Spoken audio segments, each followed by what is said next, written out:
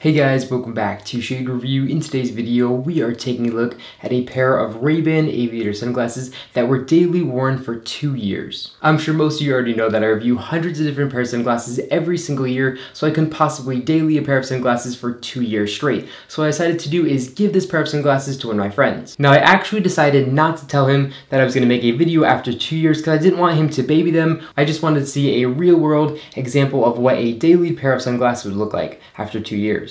And just a few days ago, I went over to his house and I asked him if I could borrow his pair of Ray-Ban Aviator sunglasses for a video. Of course, he said yes. And that's the pair of sunglasses that I'm holding right now. It's his exact Ray-Ban Aviators that he wore for 2 years. So let's pop these sunglasses on face just for a second, and then we're going to head over to the table and take a very close look with the macro lens of how these sunglasses held up after 2 years. So here's our pair of sunglasses that were daily worn for 2 years. As you guys can see from far away, they actually look pretty nice and clean. But if we take a closer look at them, we can see that the sunglasses definitely have had a lot of wear to them over the 2 years. So here on the left lens, we can see it's pretty messed up, tons of scratching and some pitting here. He said he did sit on these a couple times, and of course he also dropped these sunglasses a couple times, like most people are going to if they're not being extremely careful. Now moving over to the right hand lens, we can see it's not much better. It is very scratched up and pitted as well. But the good news is this is a pair of Ray-Ban Aviators, so we can easily find genuine Ray-Ban lenses for about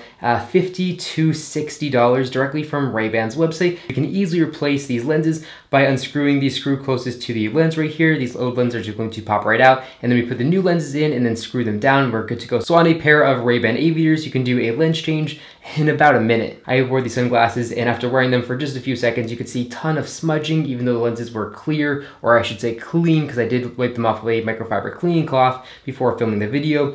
But yet the optical clarity was just absolutely terrible. It was very hazy, and my vision was very blurry because of all these scratch marks. So these lenses definitely need to be replaced. Okay, so we know that these lenses are going to need to be replaced. Well, how about the frames? The frames are actually in very, very good condition. There are minimal scratching. As you guys can see, there really aren't any scratch marks or anything like that, and the frames actually look brand new. And now taking a look at the ear rests, we can see they really aren't too badly scratched up. They're a little bit scratched up, but they really don't look too bad considering that these sunglasses were worn every single day for 2 years. They definitely are usable. So now let's take a look at the nose rests, and here we can see the nose rests are still very stiff and look very good. There isn't any fading or scratching here on those nose rests, and like I said, they are very stiff and very nice, just like they should be. We can still see the etching here in the underneath bridge, and if we take a look here at the inner right temple sunglasses, it probably is going to be very hard to show up here on video, but we can see here that the lettering still does exist on the left temple sunglasses, and over here on the right temple, again, we can see that the lettering still does exist, and it says Ray-Ban made in Italy, and we can still read this pretty clearly even after 2 years. Now, as far as the hinges go, both these hinges actually feel pretty decent when opening up and when closing them.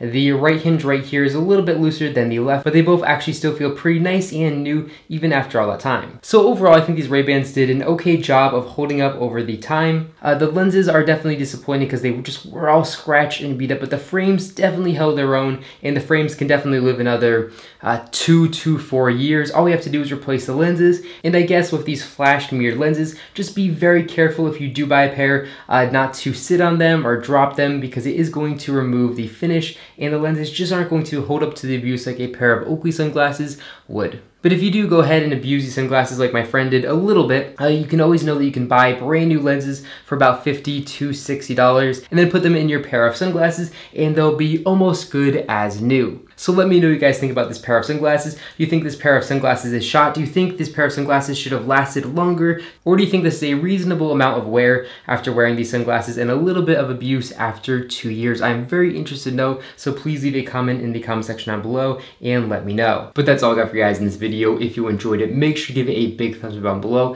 And of course, make sure to hit the subscribe button and then be notified every single time I upload a brand new video just like this one to my YouTube channel. But again, thank you all so much for watching, and I'll catch you all in the next one.